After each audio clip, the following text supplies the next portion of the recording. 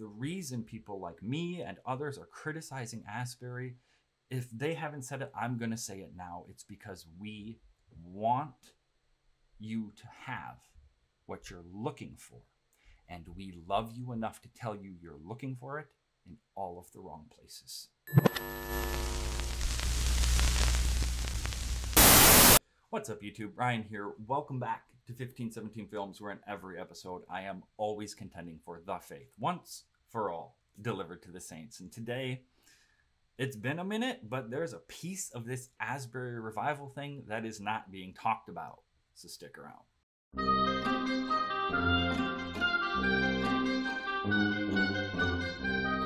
I'm glad I waited. I'm glad I held off on this because time gave me the ability to look at everything that's being said and realize that the piece that's missing is why it's being said. So that's what we're going to address. So I'm just going to be upfront and honest with you about it. It was not revival, not according to the Bible's definition of revival. Now, I know the criticism has been, who are you to say what is or isn't revival or what God can or cannot do? The answer, no one. I'm no one. I have no right to say what God can or cannot do. I do not put God in a box, but he does. So as Christians who may disagree on this topic, where we have to unanimously agree is that we have opinions, but the only authoritative source and norm for all that can rightly be called Christian doctrine is the prophetic and apostolic books of the Old and the New Testament.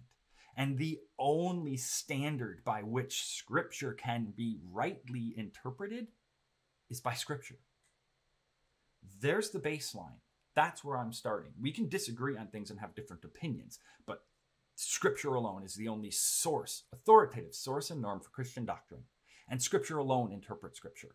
And if you want a further exposition of why I agree that Asbury doesn't fit the biblical definition of revival, check out the link below to an hour-long episode of Fighting for the Faith, where the Scriptures are exegeted exhaustively and brilliantly as to what constitutes revival in the Bible.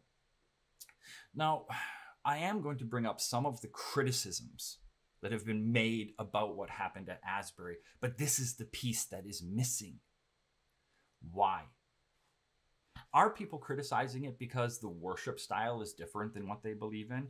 Are people criticizing it because it's not what my church does, therefore it's not Christian? There's numbers of reasons why people are criticizing it. There's a number of criticisms that people are making about what happened.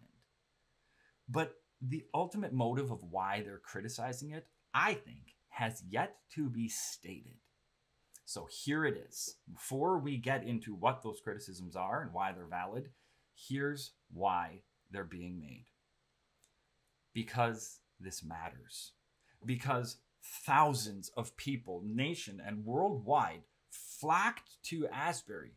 Faithful Christians either physically went there or tuned in online or were trying to figure out what happened, what was going on there, wanted to be there and participate in whatever it was because they were seeking God. They were seeking the very real, miraculous presence of the Lord. And that's something that Christians ought always to be seeking.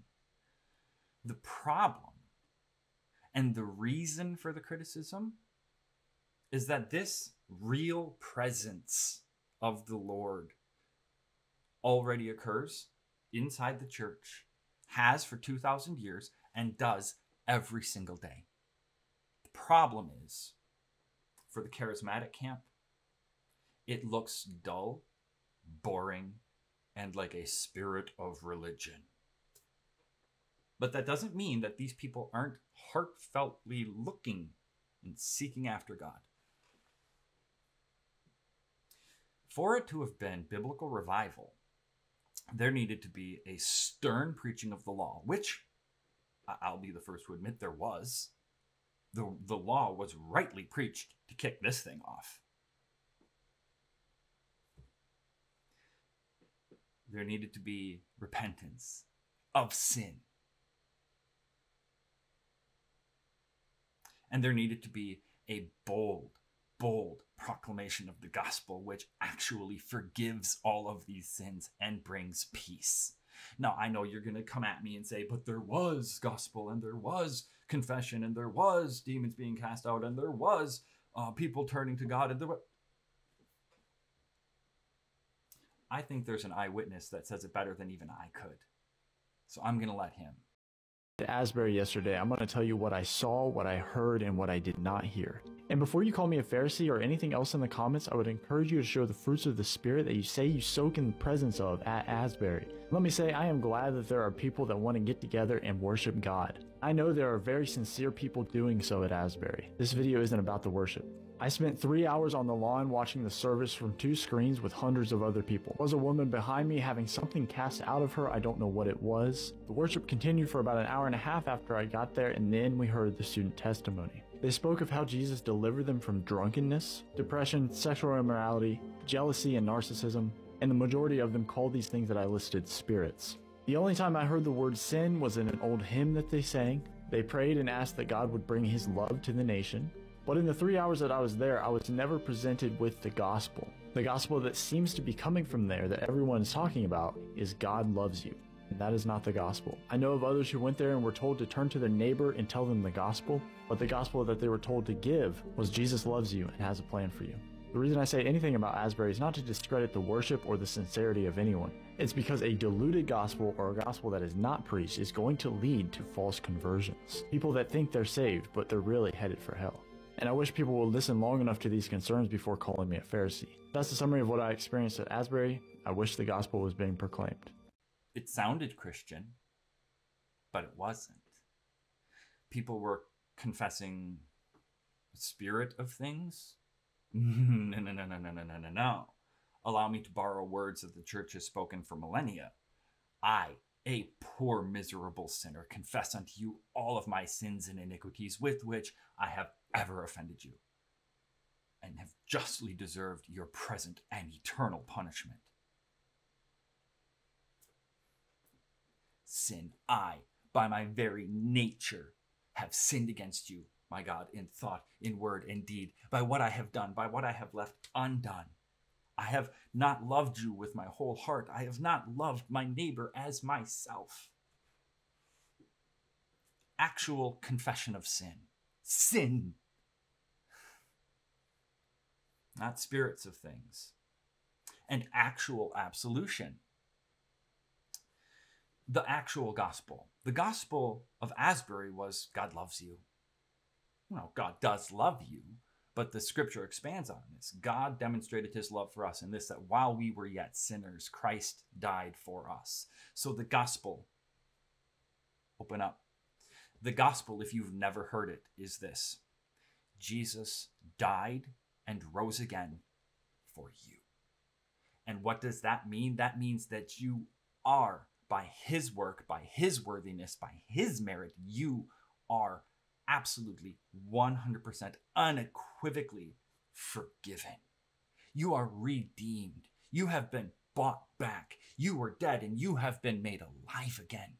There is no guilt, no condemnation for sin for you. Go and be at peace. If the gospel is not 100% what Jesus has done on your behalf, it's not the gospel at all. The gospel implied is the gospel denied. Why are these people seeking after it? It's because, by and large, speaking broadly, Protestantism has replaced the very real presence of Jesus with something else. They have gotten rid of the means by which he has promised to be with us always, and they feel that absence. And they're looking for this close, deep, personal relationship with Jesus Christ. Here's an example of revival that happened recently in my life. This fits the biblical description, and it sounds nothing like Asbury. I've had surgery again recently. And the day of the surgery, since I've been mostly bedridden, I really shouldn't be out of bed now. The day of the surgery, my pastor came. It was just him and I, the two of us, sat in my room with me. He heard my confession. He spoke the Lord's absolution that what Jesus has done is sufficient, and my sins were forgiven. Because I confessed, I repented, my sins were forgiven because of what Jesus did. He shared God's word with me. He prayed with me.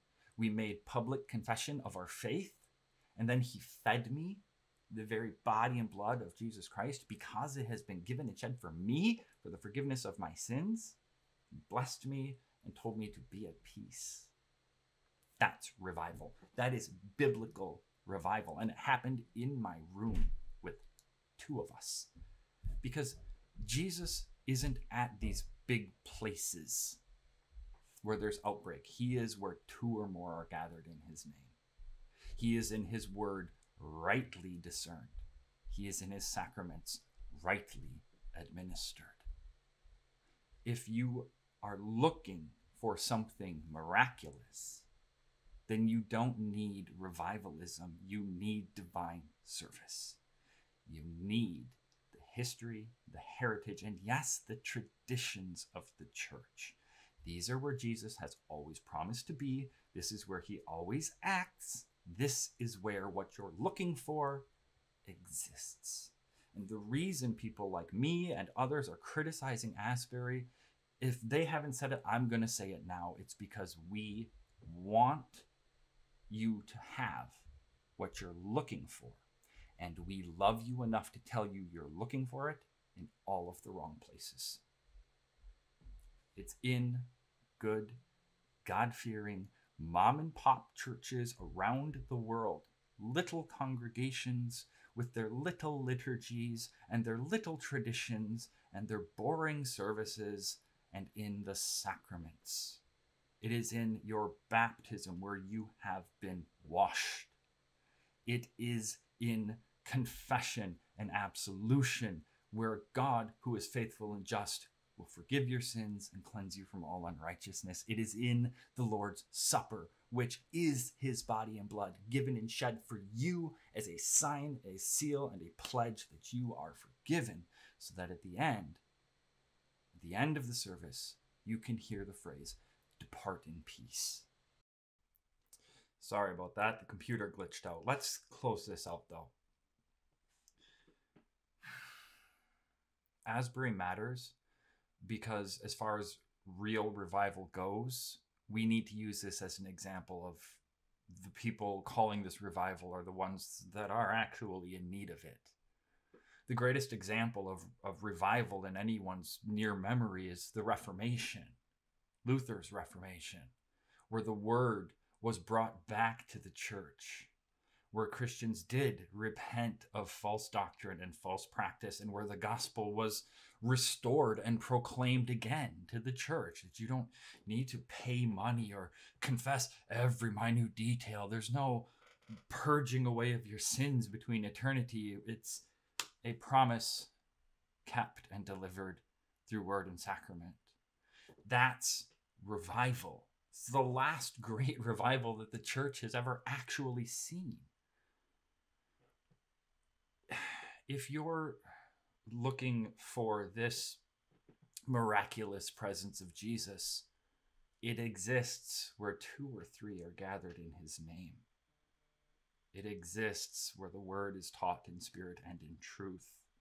And it exists where he has promised to be in his sacraments for you.